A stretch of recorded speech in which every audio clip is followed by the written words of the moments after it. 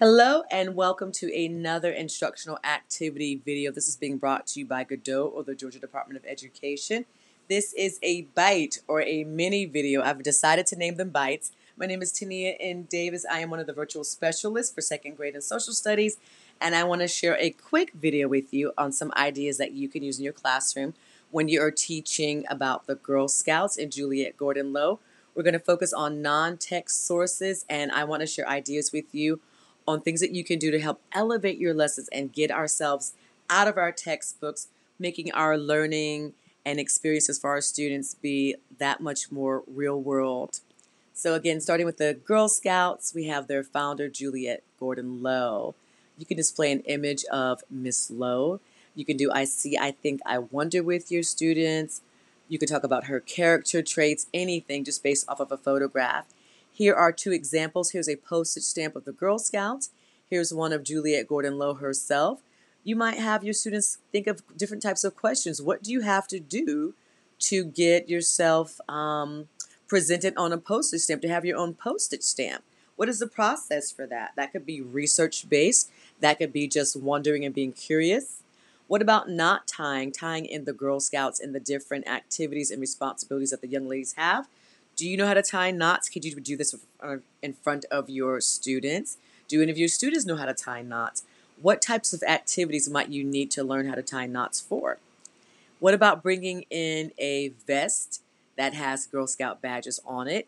You could talk about the different badges, how you earn them, being independent, survival skills, community-based, and helping others.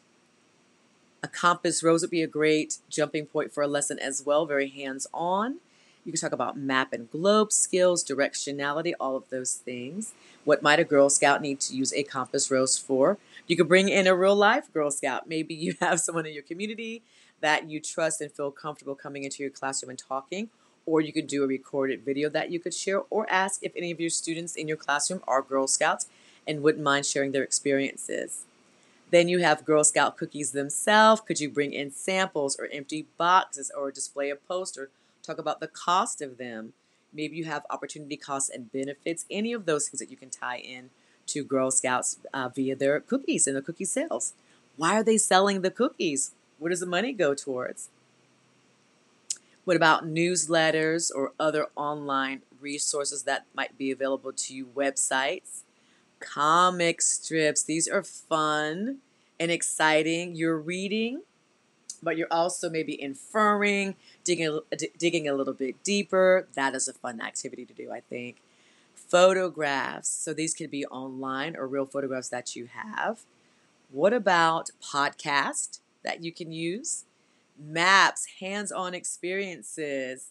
What direction are you traveling in? What region is this located in? You could also do a virtual tour. Juliette Gordon Low's home in Savannah has been turned into a historic site and museum, and you could do a virtual tour there. Possibly even bringing in a quote, something that she said firsthand. What does she mean when she stated that any of these resources would be great that you could use with your students for having ways to give them experiences that are not text related? Again, we're talking about non-text sources. Thank you for spending this time with me. I hope that maybe one of these ideas was inspiring or exciting for you and that you would dive in and try them out and let us know. You can interact with me by emailing me. My email address is on the screen, as well as all of us on Inspire or Godot, our community site, as well as on Facebook and our Georgia K-2 social studies page. We look forward to interacting with you. Thank you again. Be well.